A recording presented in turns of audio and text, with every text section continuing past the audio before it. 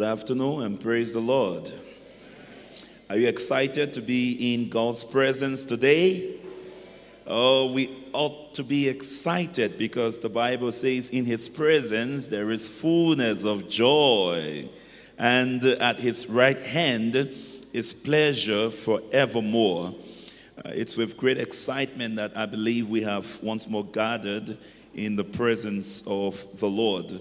We are continuing our study of the wonderful word of God. And as you know, the theme of this year's camp meeting is Saved by Grace. Saved by Grace. It's an interesting theme which is actually inspired by Ephesians chapter 2, verses 8 to 10. The Bible says, "For by grace you have been saved through faith, and that not of yourselves. It is the gift of God, not of works, lest anyone should boast. For we are his workmanship, created in Christ Jesus for good works, which God prepared beforehand that we should walk in them." Amazing passage of scripture which tells us a lot of things about how we are saved. For instance, we are saved by grace, saved through faith, saved as a gift, saved not of works, saved for God, and saved unto good works. Dear brothers and sisters, we have some very interesting topics that we've been considering all through the course of this week on the subject of the amazing grace of God by which we are saved. We looked at the contours of saving grace. Contours of saving grace. We also looked at the concept of saving grace. The concept of saving grace. And then the conduit of saving faith. The conduit of saving faith. And our last study was captioned "The contribution of God's saving gift." The contribution of God's saving gift. An interesting study which was based on the line in chapter 2 verse 8 of Ephesians that says, "And that not of yourselves, it is the gift of God. And that not of yourselves, it is the gift of God." After having established what the antecedent of the demonstrative pronoun "that" and the pronoun "it" actually is in that particular text, we went on to look at two important points. The 2 points are the refutation of men's contribution to his salvation. The refutation or the negation of men's contribution to his salvation. We look at the fact that self-salvation is silly because it is futile. We also said it is silly because sinners are sold under sin. In other words, we are depraved.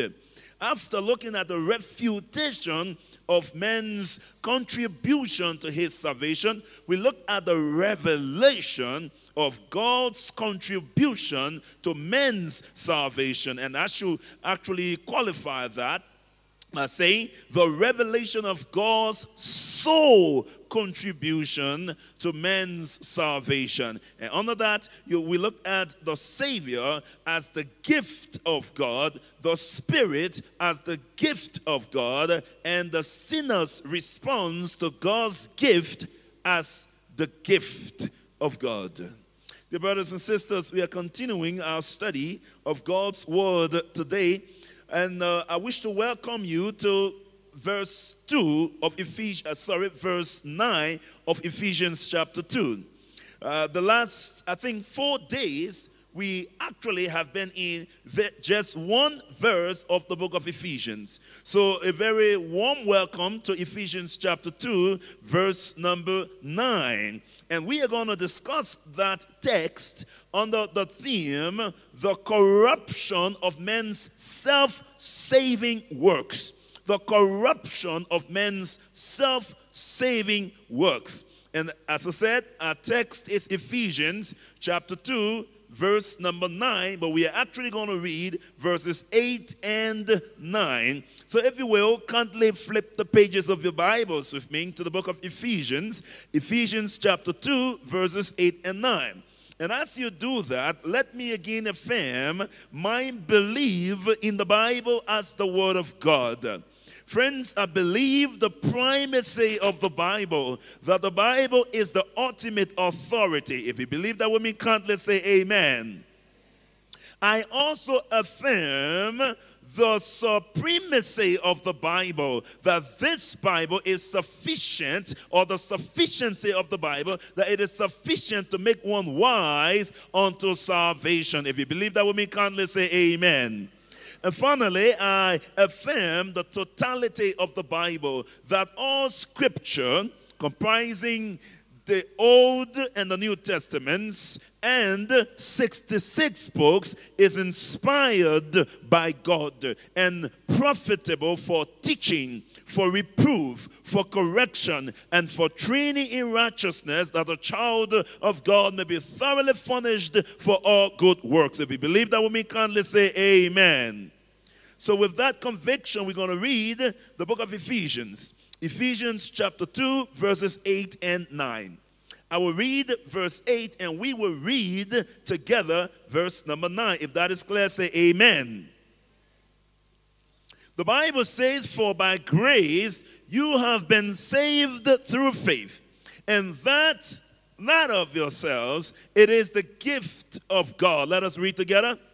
Not of works, lest anyone should boast. Not of works, lest anyone should boast. That's going to be our focus text, or focal text today. And the topic is the corruption of men's self-saving works. Let's ask the Lord to lead us as we study. Father, we thank you for the opportunity to study your wonderful word of life. As we study your word today, we ask that the Holy Spirit, who inspired your word, will illuminate Ephesians chapter 2, verse 9. And as it has pleased you to use a frail, filthy, and feeble vessel as myself, I do not ask for mighty words of men's wisdom to move the audience, or ask, O Lord, let humanity diminish and let divinity dominate, that you will speak to us pointedly, powerfully, and personally. In the name of Jesus, let God's people say amen. The corruption of men's self-saving works. Dear brothers and sisters, the truth is, if you do a careful analysis of Ephesians chapter 2, verses 8 to 10, chapter 2, verses 8 and 9 are concerned with theology. Chapter 2, verse 10 is concerned with ethics. So this is the last theological portion of our study. Going forward into chapter 2, verse 10, we will be looking at the application, the practice of the grace of God. Actually, verses 8 and 9 of Ephesians chapter 2 are concerned with the position of grace, what we have become as a result of grace, or God's grace, that we have been saved. And then verse 10 is about the practice of grace, what we do because of the grace of God. And so as we critically examine Ephesians chapter 2, verse 9, we're going to see two things standing out. We're going to see two important points. The first is the corruption of self-saving self-saving works. The corruption of self-saving works. And the second is the corruption of self-congratulating words. Self-congratulating words. Those are the two we're going to look at today. So if you will, come with me to the text. Ephesians chapter 2, verse number 9. The Bible says, for by grace you have been saved. That is in verse number 8. Okay, through faith, not of works, lest anyone, through faith and that not of yourselves, it is the gift of God. Then verse 9 says, not of works. Not of works. So as we look at that verse, that first part of the verse, we actually see the corruption of self-saving works.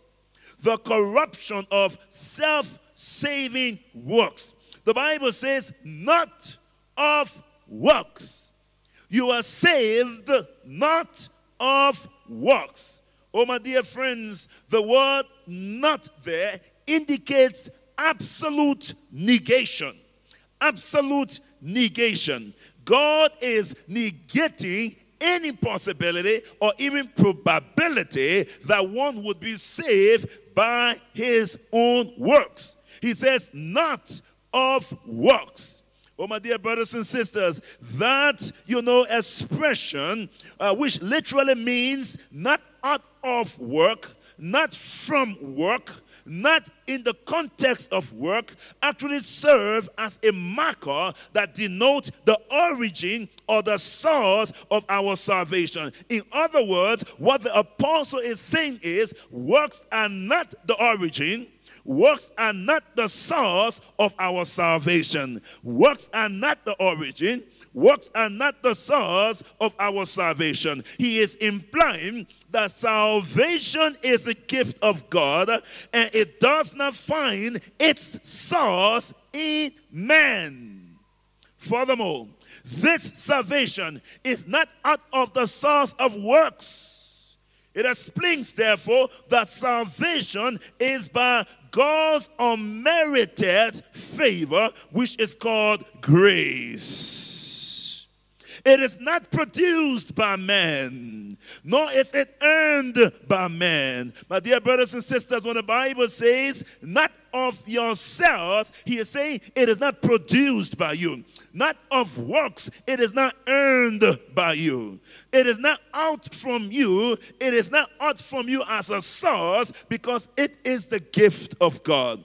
Brothers and sisters, salvation is not out of works. This is reiterated several times by the Apostle Paul. It is not produced by man, and it is not earned by man. So when the Apostle Paul says, not of yourselves, he is saying it is not produced by you. When he says not by works, he is saying it is not earned by you. Salvation is not produced by you, and it is not earned by you. If that is clear, say amen. Not of works. Not of works.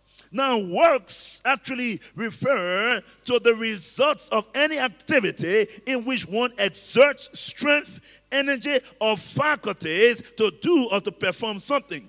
Salvation is not of works, as Paul tells us. The corruption of self-saving works. Now, why is salvation not of works? I gave you two reasons. Salvation is not of works because works cannot justify us. Works cannot justify us. The Bible says in Romans chapter 3, verses 19 and 20.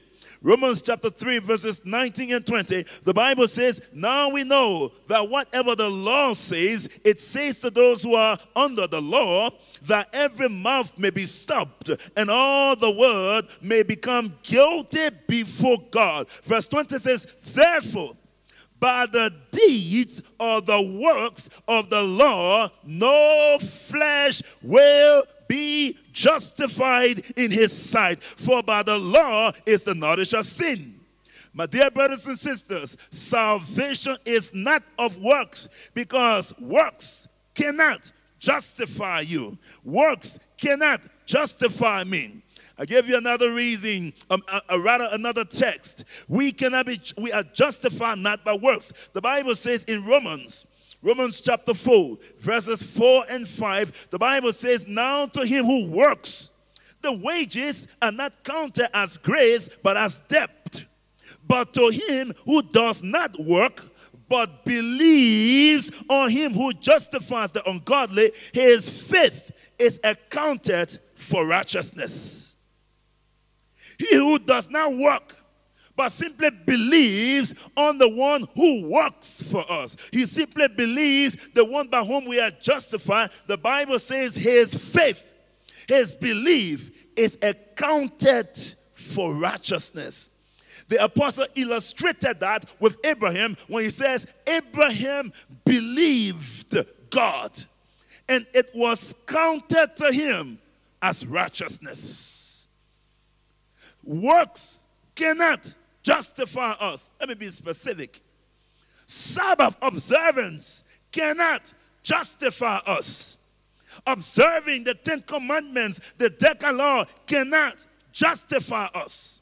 Coming to church on time cannot justify us. As good as all of those are, they cannot be the basis for our being right with God. Hello, New Life Seventh-day Adventist Church. Are you with me? Are you with me? We are not justified by works, my dear brothers and sisters. Works cannot justify us. Here is another text, Galatians chapter 2, verse 16. The Bible says, knowing that a man is not justified by the works of the law, but by faith in Jesus Christ. Even we have believed in Christ Jesus, that we might be justified by faith in Christ, and not by the works of the law. For by the works of the law, no flesh shall be justified. Are you there with me, brothers? Are you there with me, sisters? So the first reason why we cannot be saved by works, the first reason why salvation is not by works, is we are not justified by works. Here's the second reason. Works cannot save us. Works cannot save us.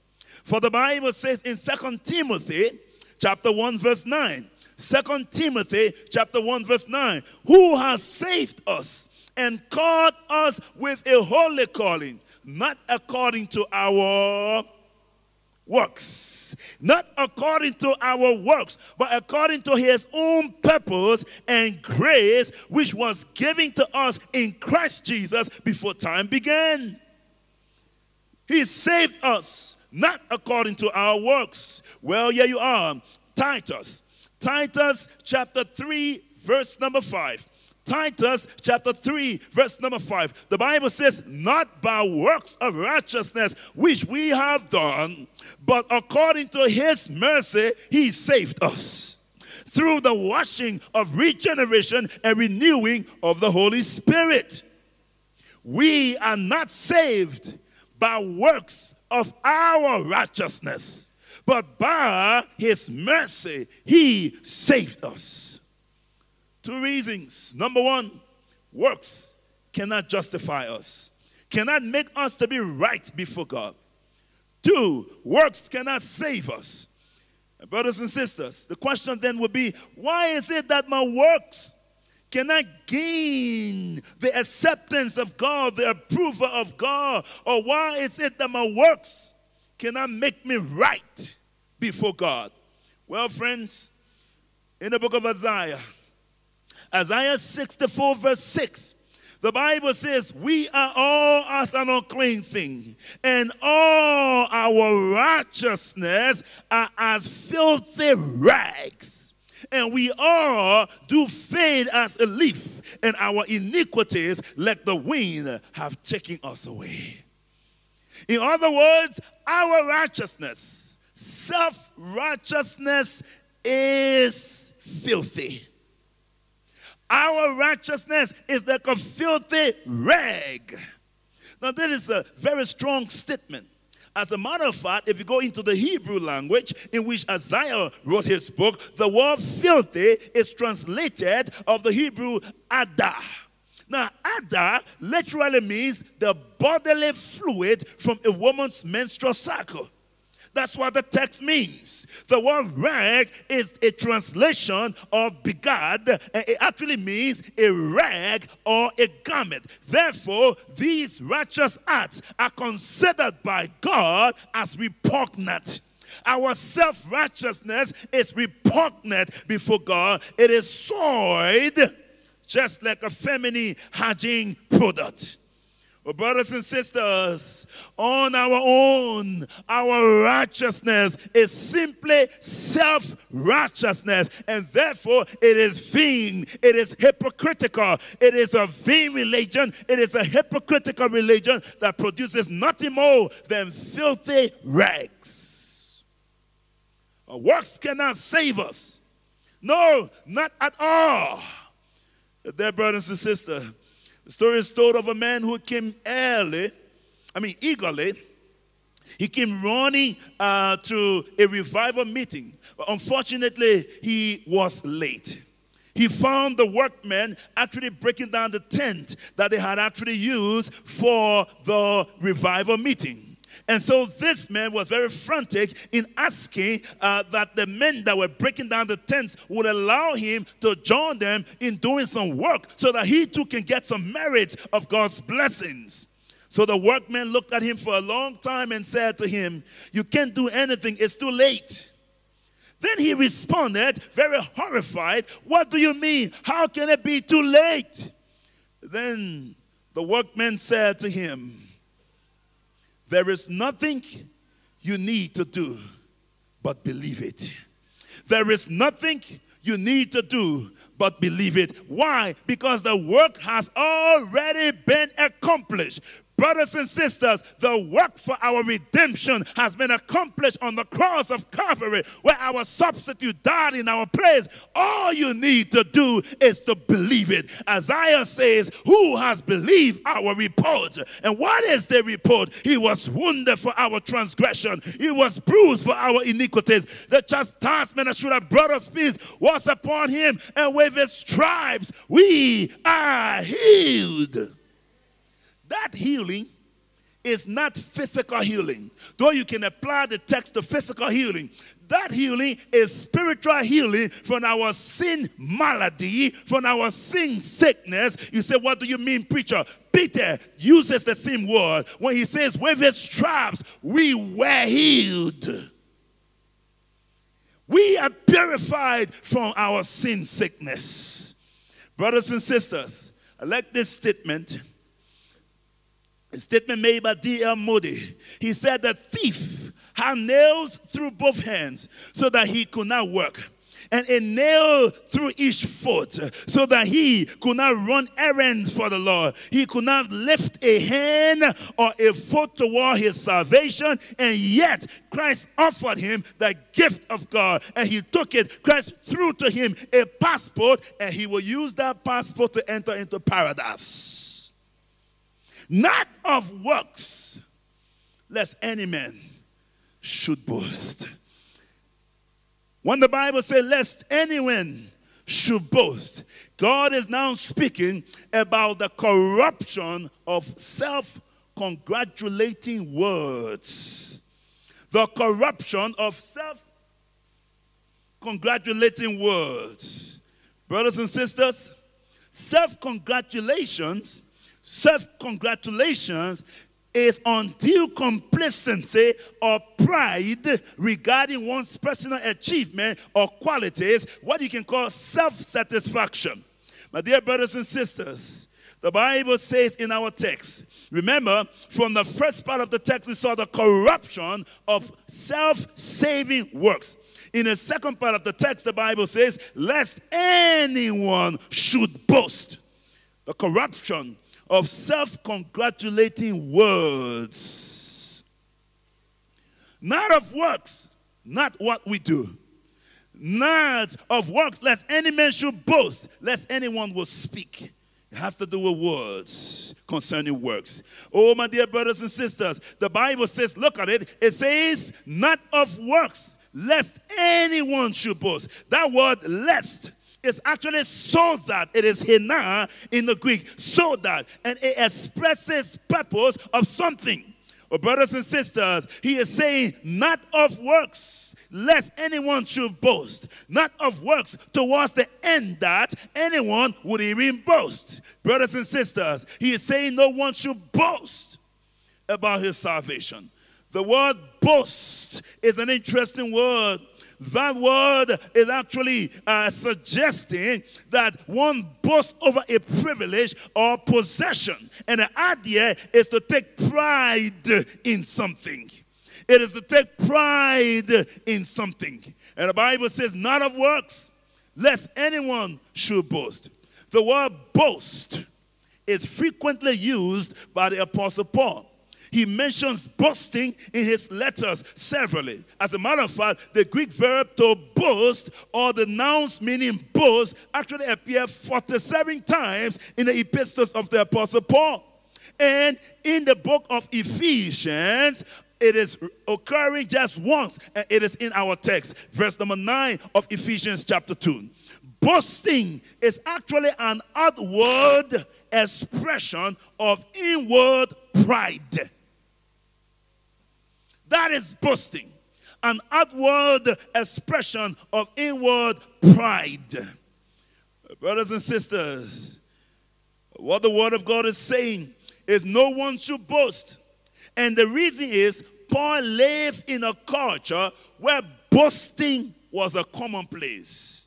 In Paul's day, he lived in what you call an honor-shame culture. So boasting was a common practice. It was common as people sought to enhance their social and religious standing by how distinct they were from the rest of the other people. Boasting. Boasting. In Paul's day, the Jewish people were boastful. The Jewish people were boastful.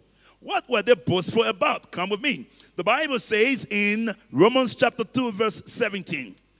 Romans 2:17. Indeed, you are called a Jew. The first reason or the first basis of the bravado or the boastfulness of the Jewish people is that they were called Jew. Just because they were called Jew, they claimed that they had the natural ancestry of Jesus Christ. They claimed that they were Abraham's children. They claimed that they were the children of God. So they boasted on their national heritage, their national connection. That was not all. The Bible says, and you rest on the Lord. The next thing they boasted on was what we call, the first one was social boastfulness. The other one is religious boastfulness. They boasted that they rested on the law. They said, we got a law. God gave us the law at Sinai. We are the depositories of his revelation. We are the recipients of his law. They boasted about that. But there is something else they boasted about. The Bible says, and you make your boast in God. Now, one would think that, okay, yeah, it's good to boast in God because Paul says, God forbid that I should boast, save in the cross of Christ my Lord. But this boast in God is not boasting in God for God's glory. It is boasting in God for their own glory. The Jewish people actually claimed monopoly over God. For them, God was their personal property. That is why in Acts chapter 15, there was a whole general conference session just to determine whether the Gentiles could also be children of God. Are you kidding me? Whole general conference session, the first general conference session of the church was held in Acts chapter 15 so that they could determine whether the Gentiles could also be children of God without going through circumcision and all those other things. Are you there with me? This reminds me of some Adventists. Are you there with me? Some of us think we have monopoly over God and the gospel. Are you there with me? He said those Sunday worshipers. mark of the beast people. We are the remnant church of God. And mind you, it's true. We are the remnant church of God. But should we be bravadous? Should we be boastful? Or should we be laboring tirelessly for souls to be won to God's end time people? I see a lot of boastfulness in most of us. Bravado. Boastfulness. They say, listen, man, God is our personal property. So in order to be a child of God, you must be proselytized. In other words, we must convert you through circumcision and other things. Brothers and sisters, the Jews in Paul's time were boastful. But that is not all. The Gentiles were also boastful. Boastful.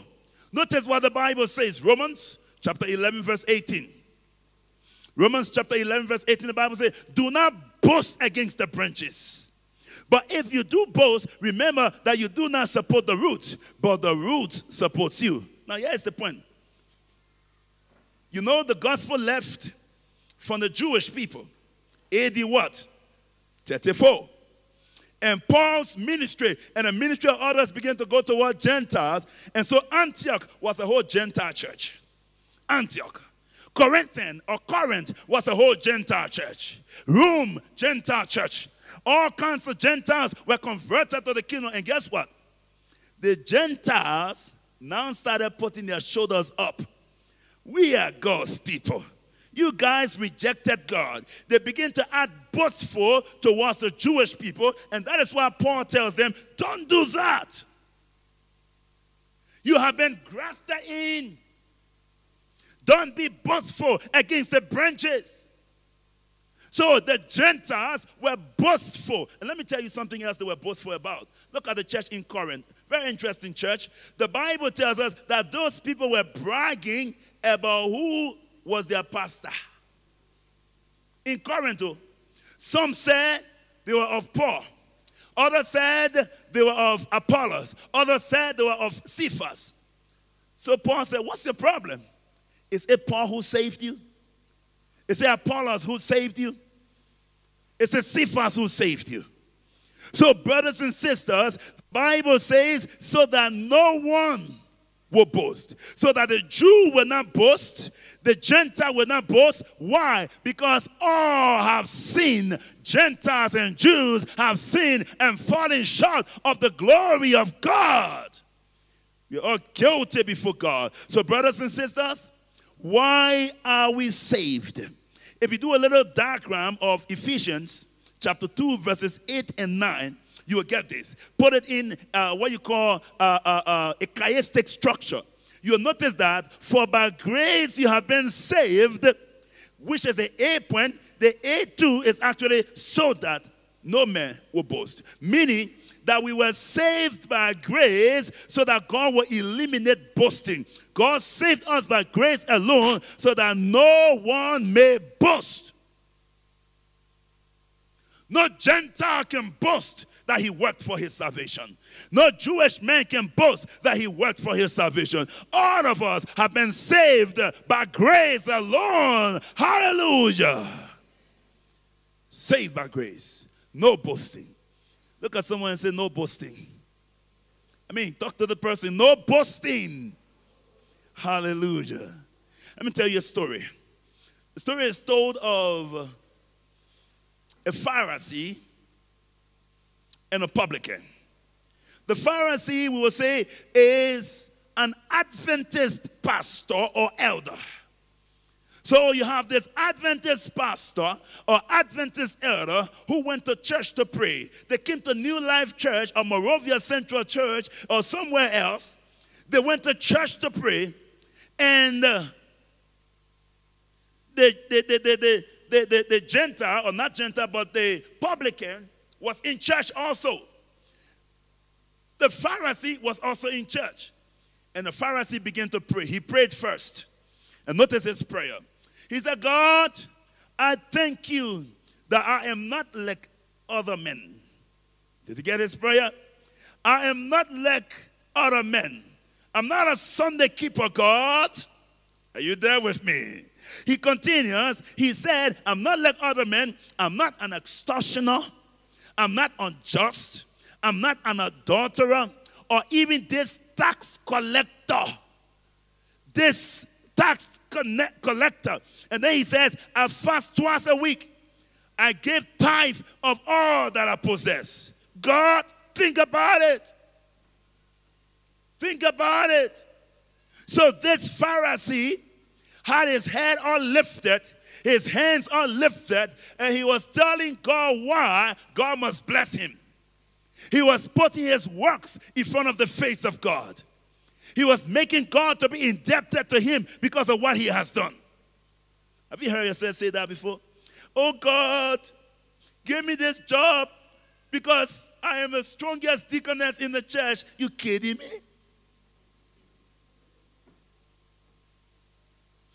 Oh God, I must be saved because I am this and I am that. But the Bible says the publican could not even lift up his eyes to heaven, but beat upon his breast, saying, God, be merciful to me, a sinner. Now, it is important to note that the publican did not say, God, give me grace. He said, God, be merciful to me. There's a difference between grace and mercy. Grace is mercy is God not giving to you what you deserve. Grace is God giving to you what you do not deserve. So the publican is saying, Lord, I am guilty of death. I am guilty of destruction. I'm guilty of total annihilation. I'm guilty of your wrath. But Lord, have mercy. That's what the Bible means when it says it is of the Lord's mercy that we are not consumed. His compassions fail not. They are new every morning. Great is his faithfulness. He said, Lord, have mercy on me. And guess what the Bible says? Jesus now gave a commentary on the story. It is in what you call the end stress, the emphasis, the meaning, the moral of the story. He said, I tell you the truth. This publican went home more what? What word is used there? He went home justified. You know what that means? He went home right with God. He went home as if he had never sinned. He went home with the declaration of acquittal, not guilty, because he recognized his sins. He recognized his frailties and his filthiness. My dear brothers and sisters, so that no one would boast. The difference between the Pharisee and the publican is boastfulness. One thought that God was indebted to him, and the other thought that he was indebted to God. The song says, where the whole realm of nature mine, that was a tribute far too small. Nothing we can do to get the salvation of God. Well, brothers and sisters, notice what Ellen White says. Sister White, oh, I love this woman. She is a preacher of righteousness by faith. She says in Review and Herald, October 24, 1893, notice that these messages are actually what you call her 1888 messages. They are the messages she wrote in view of what happened in 1888, Minneapolis. Notice what she says. I'm going to talk about that a little bit for a moment. Notice what Ellen White says. She says how inappropriate it is to condemn others. Just like that guy. When every soul is to be saved, not on his own merits, but by the merits of a crucified and risen Savior. Hallelujah. We are all erring, finite creatures, accountable to God for our words, our works, our influence. She continues by saying, by the use of this parable, by the way, let me get this one. Very good. It says, Very good. She says, yeah, by the use of this parable, he, referring to Jesus Christ, teaches them that the reward is not of works, lest any man should boast. But it is, let us read that together. It is all of grace. Let's read that together again. It is all of grace. All of grace. Brothers and sisters, yes, she is again. Ellen White says, in salvation, self-congratulation has no place. Self-congratulations has no place. God expects only self-denial, self-death, in order that Christ may reign in our hearts as supreme without any competitor. Only the covering which Christ himself has provided can make us meet to appear in God's presence. This robe, woven in the loom of heaven, has in it not one thread of human devising. Christ in his humanity wrought out a perfect character, and this character he offers to impart to us. He imputes his righteousness to us in justification. Then he imparts his character to us in sanctification. The first is our title to heaven, and the other is our fitness to heaven. Hallelujah! Brothers and sisters, the funeral was held of a very, very remarkable man. This man by the name of David was a remarkable man. He actually was remarkable in his steady demeanor. Through 33 years of service with the same ministry, he was remarkable in his gentle and caring love for his wife. He was married for 30 years with no problems. He was very remarkable in his unwavering care for his children. He took care of his children very well. Remarkable in when he died too suddenly and too soon at the age of 56. No one had anything bad to say about this man. Remarkable man. Friends and family members came to his funeral, and they began to give their tribute to David. David was a converted Christian. David was a faithful father. David was a faithful husband. David was a good man. David was a gentleman. David was a faithful man. And after the tribute, the sermon was about to be preached, and the pastor took the stand. And the pastor said, none of the good things David did earn him 1 second in the presence of God. None of the good things David did will ever earn him 1 second in the presence of God. He is there, or he will go to heaven. He will go to heaven. He will be accepted by God because of Jesus Christ. Dear brothers and sisters, it is true. No matter how remarkable our lives are, we cannot earn heaven. No matter how punctual we have been to church, we cannot earn heaven. No matter how many Sabbaths we have observed from sunset to sunset, we cannot earn heaven. Ladies and gentlemen, it is not possible. It is not of works, lest any man should boast. Brothers and sisters, Paul says in Galatians chapter 6, verse 14, but God forbade that I should boast, save in the cross of our Lord Jesus Christ, by whom the word is crucified unto me, and I unto the word. Brothers and sisters, the cross is it. The cross is the basis. The cross is the reason for our redemption. The song says, when I survey the wondrous cross on which the Prince of Glory died, my richest gain I count but loss, and pour contempt on all my pride.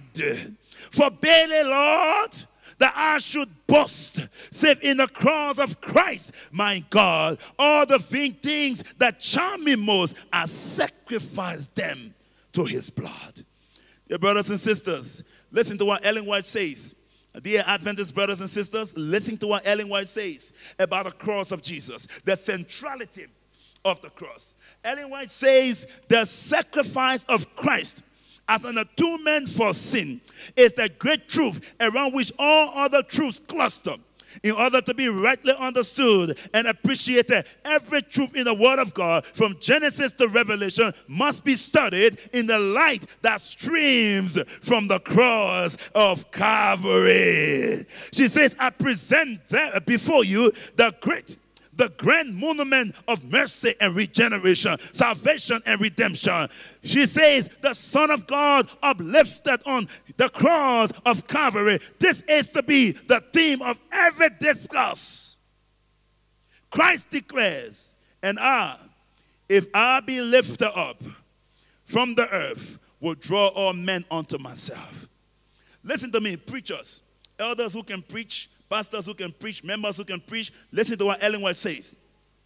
She says in Review and Herald, February 3rd, 1891, she says, many sermons preached upon the claims of the law have been without Christ. Without Christ. And this lack has made the truth inefficient in converting souls. Someone can't even move a flower if it is fault of Jesus Christ. She says, without the grace of Christ, it is impossible to take one step in obedience to the law of God. Then how necessary that the sinner hear the love and power of his Redeemer and friend. Without me, says Christ, you can do nothing. In and through the grace of Christ, we can do all things. By the way, Ellen White also said, in Review and Herald, March 11, 1819, she says, as a people, we have preached the law until we are as dry as the hills of Gibeah. You know the hill of Gibeah? We are as dry as the hill of Gibeah that had neither dew nor rain. We must preach Christ in the law, and there will be sap and nourishment in the preaching that will be as food to the famishing flock of God. Where is Christ in your preaching? Where is Christ in your law? Listen to what Ellen White says. She says, very interesting, and this is from Gospel Workers 301, paragraphs 1 and 2. She says, our churches are dying for the want of teaching on the subject of what? Righteousness by faith in Christ. Righteousness by faith in Christ. She says, and on kindred truths. No matter by whom light is sent, we should open our hearts to receive it with the meekness of Christ. Every time I've preached this message, there has been some kind of Adventist response. Are you there with me? Are you there with me? I was doing a series on the book of Romans in my church, and an Adventist response was, Pastor, it's like, got to say a little bit about law. I have not reached the Romans chapter 6, chapter 7, and so on. You know you got to balance the truth. I preached this message to one church just a couple days or so ago. And then a lady came to me, oh, Pastor, after the first message. Thank you, Pastor. But you know what, Pastor? I was just telling my children this morning about the danger of the cheap grace. Basically, she might have been implying that I was preaching cheap grace. Are you kidding me? Basically, my Adventist brother will say, you know, when you say we are saved by grace, you got to add that we have to work a little bit, you know. Are you there with me? This thing is simple. There has been a great debate on that. How would you say we are saved by grace or we are saved by faith? Then you say, let me use the word justified. We are justified by faith. Right? We are declared right by faith. But the Bible also teaches that we are judged by works. Jesus said, my reward is with me to give to every man according to what? His works. Are you there with me? The Bible says, that's Paul, he said, we will all appear before the judgment seat and we give account for what we have done.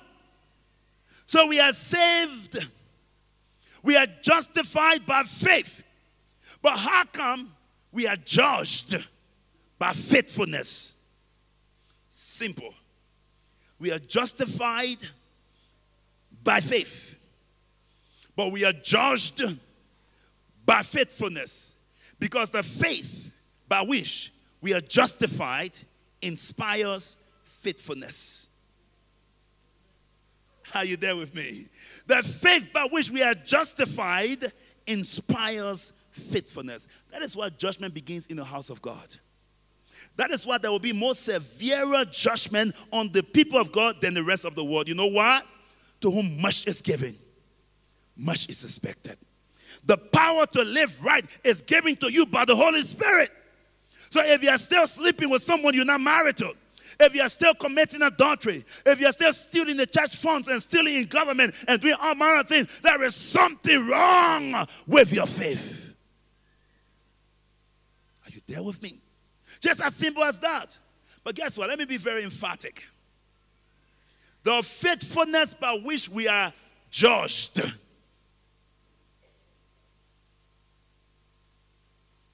is the faithfulness of Christ. Because it is no longer I that live, but Christ that lives in me. That the works which I now do, I do unto the Son of God who loved me and gave himself for me. In other words, it is Christ in me that is the hope of glory. That is the hope of heaven. That is the message, brothers and sisters. All you need to do is allow Christ to live his life in you. And whatever you do as a result of that is called the fruit of the Holy Spirit. Righteousness is not your fruit. It is the fruit of the Spirit. That he is simply flourishing in your life. God have mercy.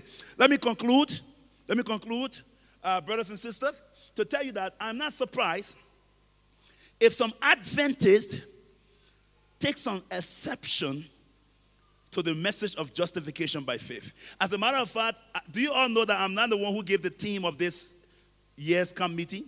Are you all aware of that? Are you all aware that this theme does not even come from the local church? This theme comes from where? Is it the conference or the union?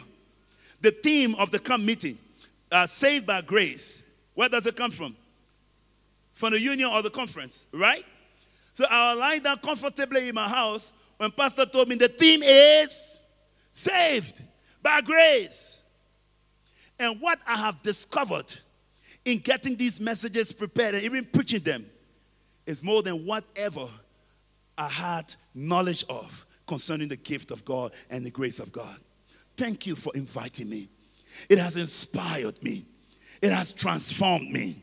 But ladies and gentlemen, one day, more than I think 40 years after the SDA church was founded, one day they had a general conference session. At the general conference session of 1888, they set out or they agreed to discuss the law in Galatians. That was the purpose. That was just like the last general conference. We were seriously debating on women ordination, divisions being allowed to actually ordain women. At that general conference, it was a heated discussion on the law in Galatians. As they were discussing the law in Galatians, there were two guys who came.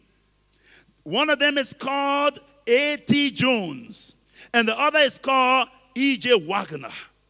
A.T. Jones and E.J. Wagner decided that instead of just talking about the law in Galatians, they started to talk about justification by faith. Righteousness by faith. So the establishment, are you there with me? The establishment, the GC president and the tough guy like Uriah Smith, who were the theologians of our church, they said, no, this is false doctrine. No, you're spoiling the church. You're encouraging sins. We don't want it. The church was rejecting justification by faith. Hallelujah.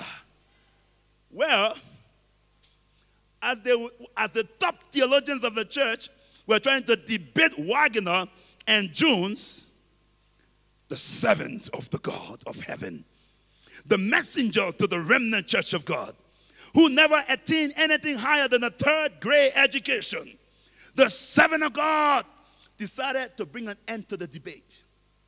Listen to what Ellingworth said about those two boys who were preaching what I've preached to you since this week began. Listen to what Ellingworth said. Ellingworth considered their message of justification by faith or righteousness by faith as message from heaven.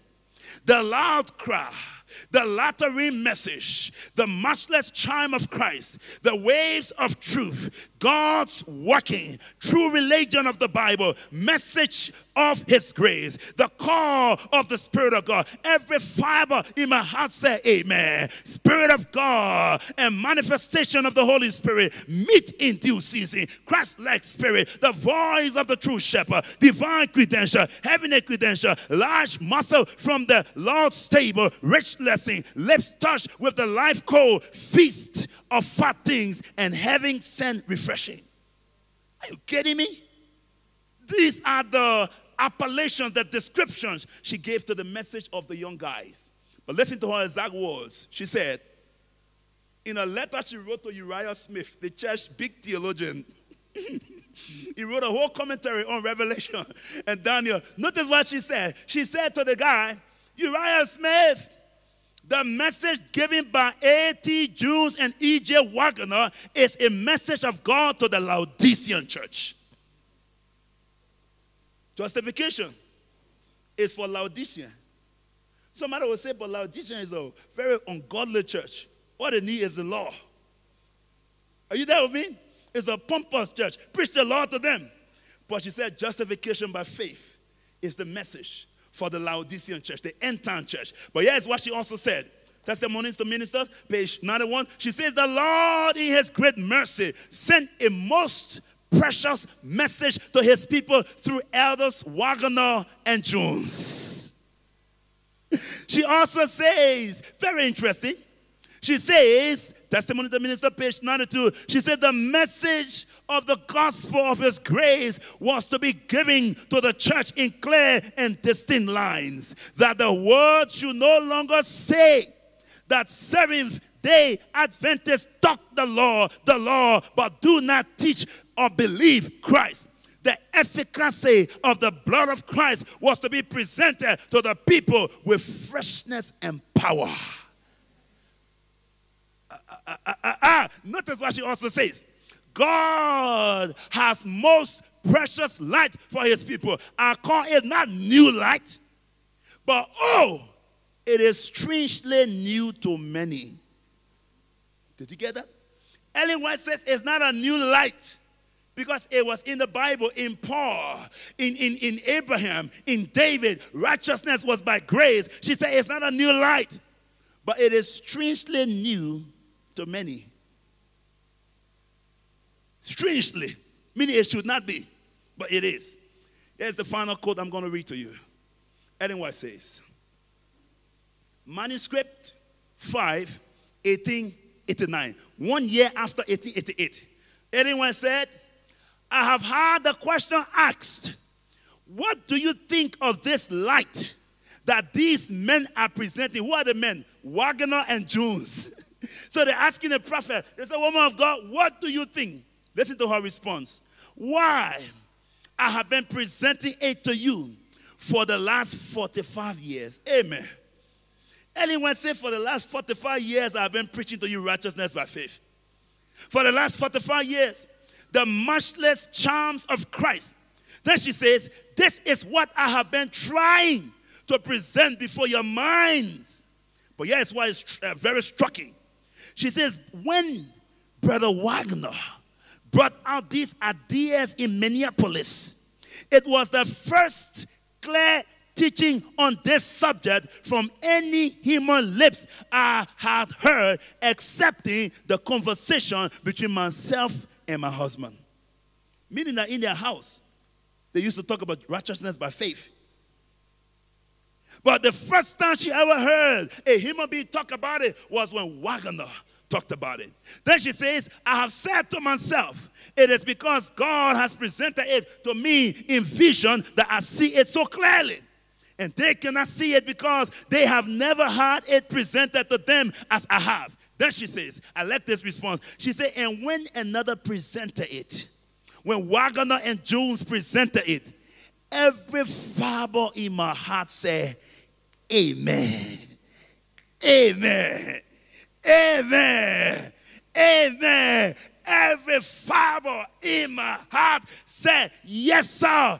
It is true. We are saved by grace alone, through faith alone, in Christ alone, to the glory of God alone. Brothers and sisters, as we close, I need you to notice this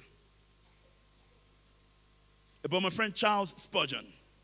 Spurgeon was a teen, a very young man, and he was asked to go and preach at his grandfather's church, okay? And as he was going, there was a traffic, so he got to the church very late. Before he got to the church, his grandfather started to preach. And his grandfather was preaching on Ephesians chapter 2, verses 8 and 9. So when he heard someone walking into the church, he saw his son, Charles Spurgeon. And so he said, Charles, come and preach, because you are able to preach better than I can. Please come and preach.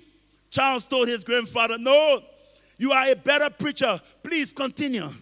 His grandfather insisted. His grandfather refused. And his grandfather actually explained to Charles where he was in the sermon.